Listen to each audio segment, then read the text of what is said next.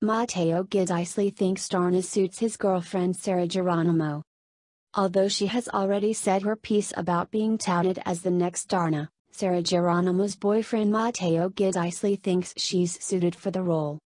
Matteo, during the launch of his Vlogs for Sun Life's latest campaign, Make It Mutual, was ribbed by the press to comment on rumors that people are pushing for his girlfriend to take on the role of the iconic heroine. Kung gusto niya, bakit hindi po? He said. But does it suit her? Siyempre naman. Susmarya, he blurted. The pop star royalty already commented on the possibility of reprising the said role. Wow.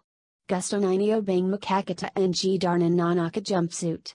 She quipped in an interview with ABS-CBN News. Sarah bluntly said in the past interview that a different role is meant for her. Hindi po totoo yan. Popstars lang ang may gusto nun, she said, referring to her fans.